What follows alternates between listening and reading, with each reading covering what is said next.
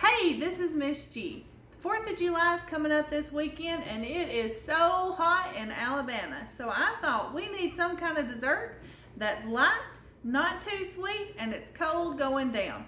So today we're going to be making grape salad. This is what you'll need to make grape salad.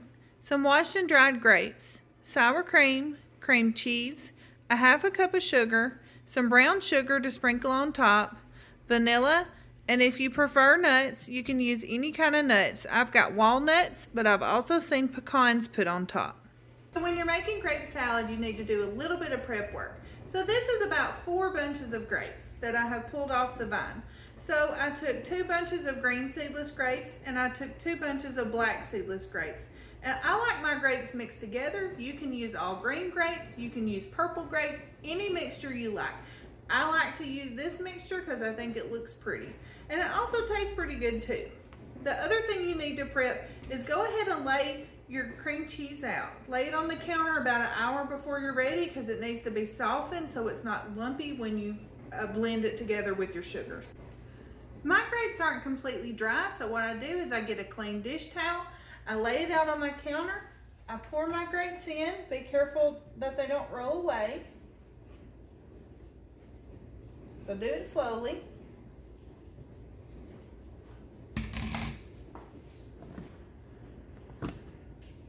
So I've got my grapes. You can tell they're not very dry. And then I like to just close up the sides like this. And I kind of roll them back and forth to get them good and dry.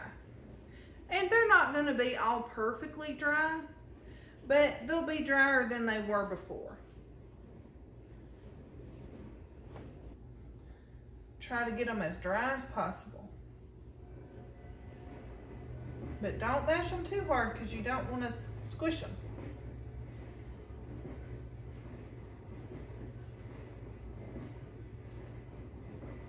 Okay, I'm going to pour them back in that bowl. Bring the colander. And they're much drier than they were. Okay, so now I'm going to take my mixing bowl and I'm going to put my softened cream cheese in.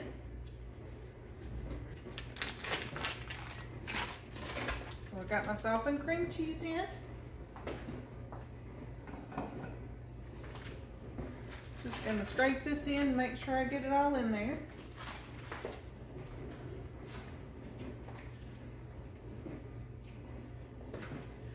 You're going to need a cup of sour cream. So I'm going to use half of this because it's 16 ounces and I know a cup is 8 ounces.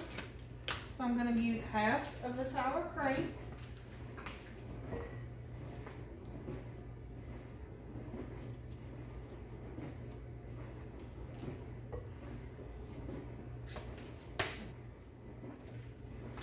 You need half a cup of regular granulated sugar.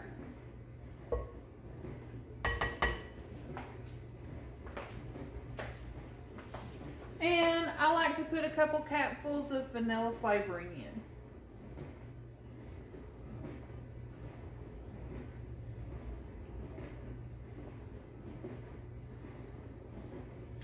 Okay, I'm going to blend this with my mixer and then we'll fold our grapes in.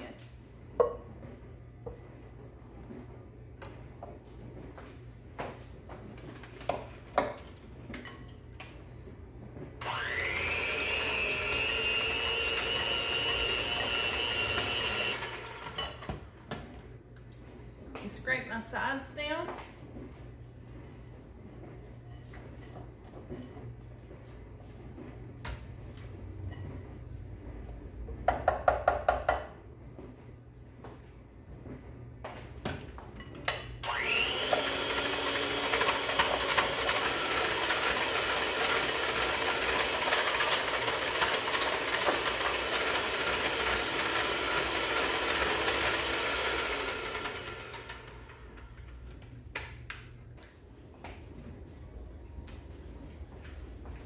Okay, as you can see, my mixture is nice and smooth, it's not lumpy, and everything's mixed together really well.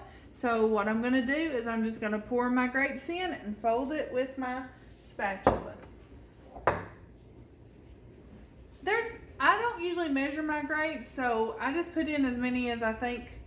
It's according to how coated you want them to be. If you want a lighter coating, use more grapes. If you want a thicker coating, use less. So I just kind of eyeball it to see how coated my mixture is, because I like them to be good and creamy.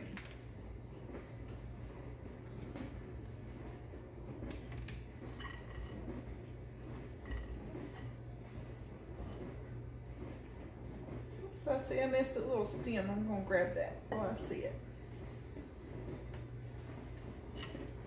Okay, I'm going to be able to put all of mine in.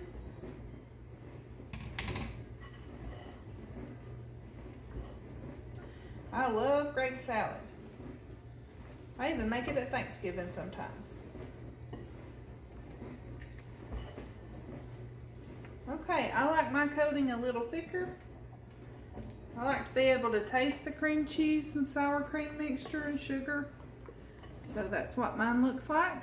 If I wanted it to be a little less, I could put more grapes in it and make it less coated, but I like it like this.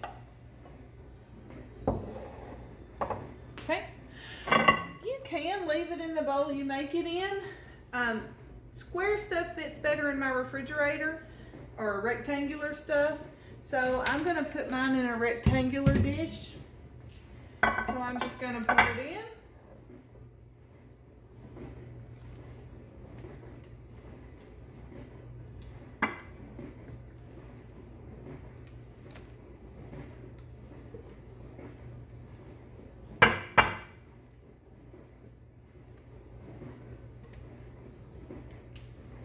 Make sure I get all that good stuff in there.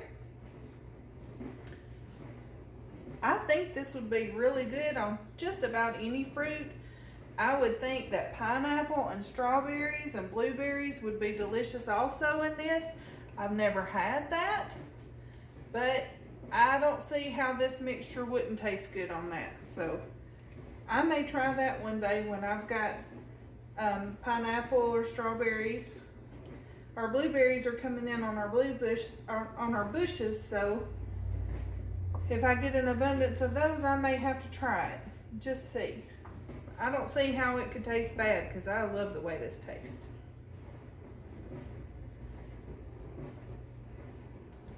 Okay. Let me stick that in the sink. Now I'm just going to take my brown sugar, and I'm just going to sprinkle it across the top. And once it sits, it kind of melts in a little bit. Not really melt, but it kind of settles in. I just like to sprinkle it across the top.